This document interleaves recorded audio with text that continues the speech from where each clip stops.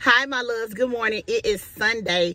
And what's today's date? I can't think. Today is... That's my son in the back. We're going to church. Sunday, February 22nd. February 22nd. So it is like here in Houston, I think it's like 11 something. But I just came on here today to encourage all of y'all. Y'all know I haven't been on here. I've had a lot of things going on in the past few months.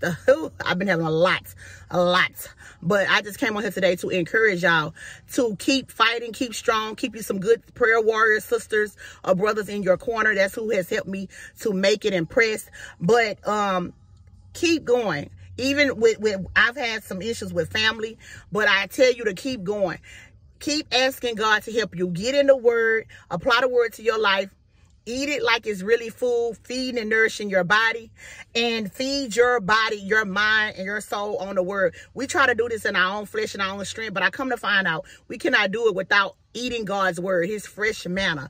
And so I just encourage you on today, if you're having family problems, so don't give up. Say some family affirmations. My family is healed. My family is whole. My family gets along good. My family and I are united. My family and I, we learn to agree to disagree. My family and I use kind words to one another. My family and I lift each other up. My family is a great family. My family and I take many trips together.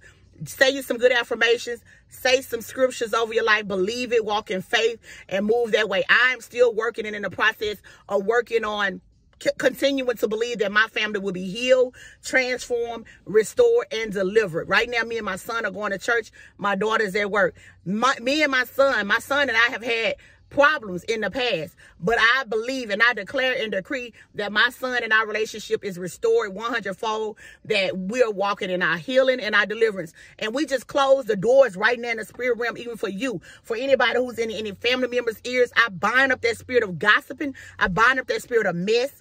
I bind the spirit of drama. I bind up chaos and confusion. And I loose the spirit of unity on the families right now. I loose the spirit of love on the families right now. I loose the spirit of peace on the families right now. I loose the spirit of togetherness on the families right now. I loose the spirit of understanding on the families right now. I loose the spirit of good comprehension on the families right now. Because a lot of times, y'all, some of this family mess comes from people going to spread mess. That's what I come to find out. I have a situation going on. I'm not going to say any names or say who it is, but I've had certain family members to come and tell me stuff that this person said or that person said, or they might go and say something I said. So I come to realize the culprit is who is spreading the mess, who is saying what in somebody's ear. They might say something like, oh, Susie didn't pay you back your money. That couldn't be me because I check her. And then that family member got that in their ear and they'll go and tell.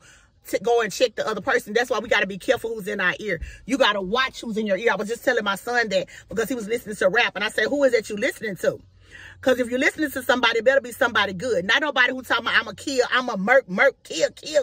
No, you need to be listening to people who are positive, because you don't need that stuff to get in your spirit, because your spirit is sensitive and you can't have anything and anyone in your ear and encourage you to do wrong things. That's why I don't watch any movies. That's why I don't have certain people come on my house, and I don't be around certain people, and I don't get involved in certain things. Not because I'm Miss Goody Two Shoes, but because my spirit cannot handle it. So y'all, I pray that if y'all have family problems, that this encourages you. I pray that even if it's some family members you have to depart from temporarily, so may it be, but don't give up on your family. Like I said, say some affirmations. I'm all for that. Some scriptures about family, believe in it, walk in it. Today, my daughter made me upset because she gets mad when I use the first restroom because I sometimes can't hold my urine.